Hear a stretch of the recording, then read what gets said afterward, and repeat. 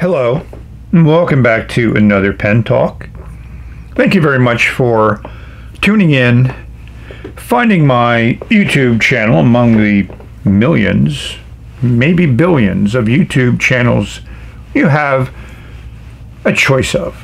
I talk about fountain pens, their associated accessories, ink, paper, and one of the things that all of us fountain pen users are very much aware of is the need to clean our fountain pens regularly. There are very, very many methods of doing this, and you see in front of you one of those options, an ultrasonic cleaner. A gentleman reached out to me, here's some emails, and asked me if I wanted to review an ultrasonic cleaner, and I said sure, because it is definitely something that many pen users use to clean their pens. And I've dabbled with it before, but it wasn't something that I really spent a lot of time with, and this opportunity, I will spend more time with it. And we'll give you a little sneak preview of what we did. Here's the Amazon listing for the ultrasonic cleaner that I will be reviewing. I can't comment on pricing. You could spend less, but to me, this is extremely well built. It works extremely well, does what it's supposed to do, and I can't imagine all the different parts and engineering and manufacturing that is required to produce this ultrasonic cleaner. So let's dive into it, take a look at the bits and pieces, and take a look at some cleaning. Hopefully, you find it interesting, educational, and enjoyable. Watch. So one thing that's good is also having a nice user guide to help you use your ultrasonic cleaner.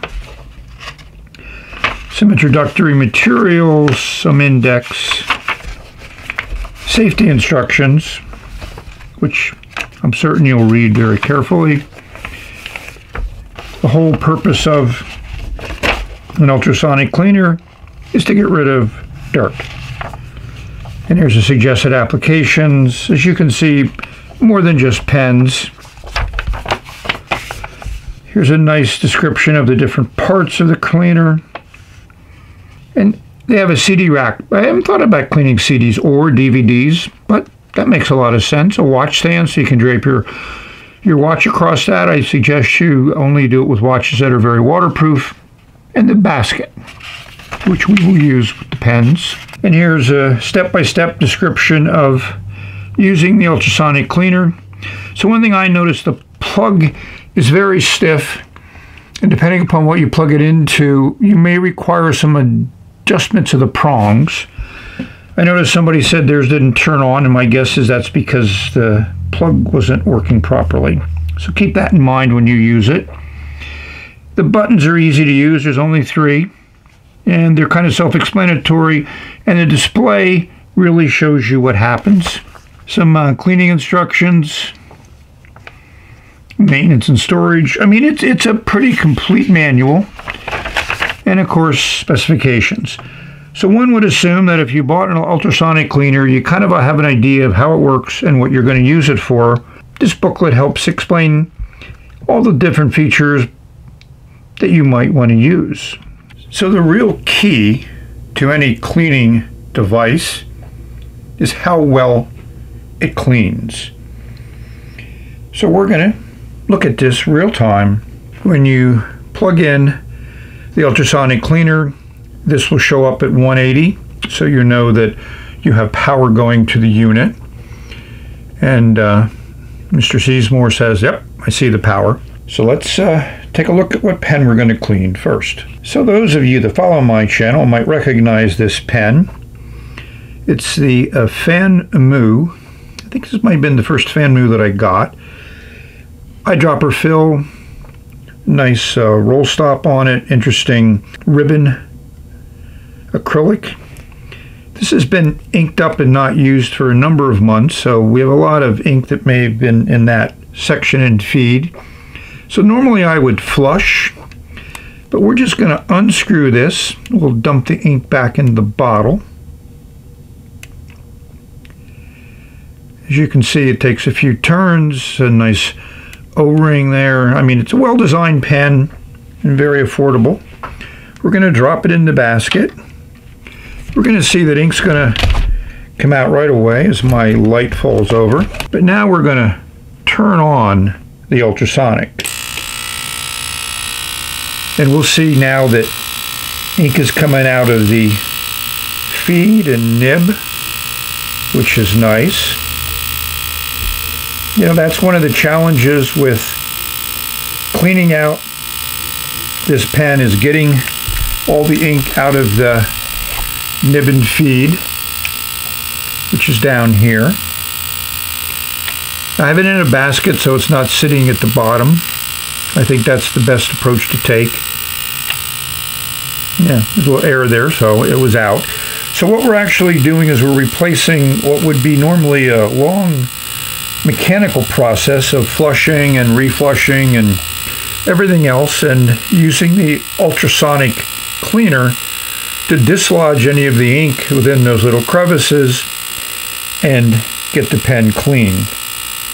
As we look at the timer, we'll see that we have I set it for 3 minutes, which who knows what is actually needed.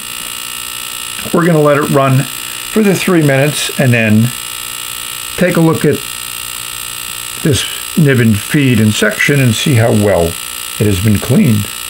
So the ultrasonic cleaner is going to make a little noise, but this one I think is extremely quiet, and that's a nice feature. I certainly don't mind it.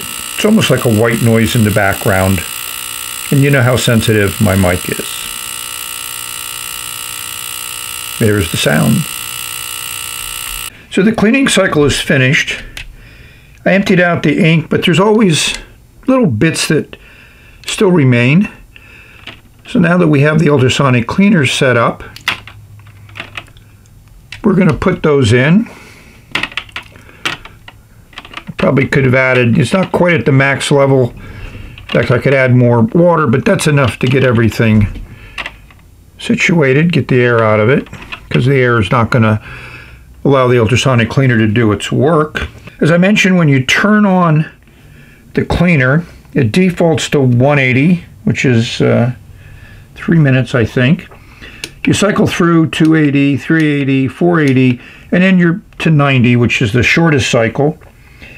And then you hit the on-off to clean.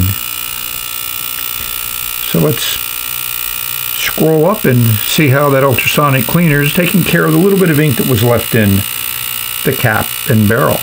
We'll just move them around a little bit. Yeah, I think they're doing in good shape, and we'll see after the 90 seconds is up how well they've come out. So for those of you that might be concerned about anything that might splash or come out of the ultrasonic cleaner, you can always put this lid on. It actually deadens the sound a little bit more, if that's also something that you want to do. But for observation purposes, we're going to take the lid off. You can hear the sound change. Here we are on the countdown, and there we are, it clicked off. So we're going to bring out the cap, because that had a little bit of ink left in it. And it's pretty clean. I'm really happy with that. And of course the barrel is also very clean. So this is certainly a system that'll work for those that like a machine to do most of the cleaning, and it does an effective job.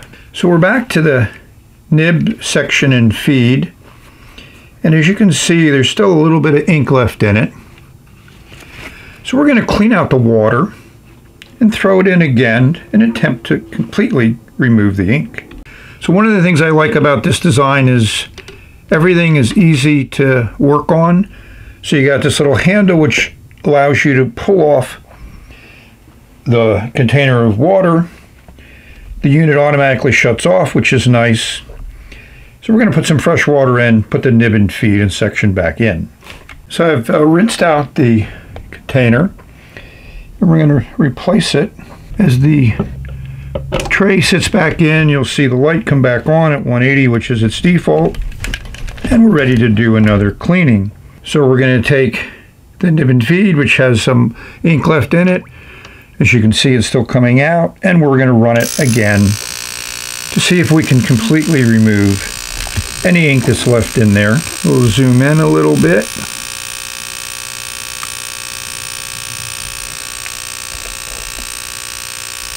And we'll let the ultrasonic do the work. As you can see now, that's very well immersed because I have the ink level right at the max line. Gives me lots of water to use for cleaning. One of the things we didn't talk about was the power button. You click it, it's at 3. 3 is the strongest setting, and it cycles between 3. 1 is the weakest setting, and 2 is the middle one. 3 is the highest one. You can hear the sound change as I change the power. I would probably always use 3, but you never know if you have something that might be delicate. You might want to use 1. So the cycle has completed. We see a little bit of ink there coming out. So we'll bring in the paper towel. Certainly much better. I'm impressed. There's still a little bit of ink left. So I forget how easy the nib and feed pull out. They pull out pretty easy. So if that's the case, we'll just now use the ultrasonic on these bits. And you can see how the ink does come off of it. So let's power this sucker up and finish the cleaning. Yep, it's now working. And again, one of the things that we've learned is for a thorough cleaning you may have to pull out the nib and feed, but this will make more effective use of getting every bit of ink out of that feed, which, as you know, has all these little channels and fins and everything else.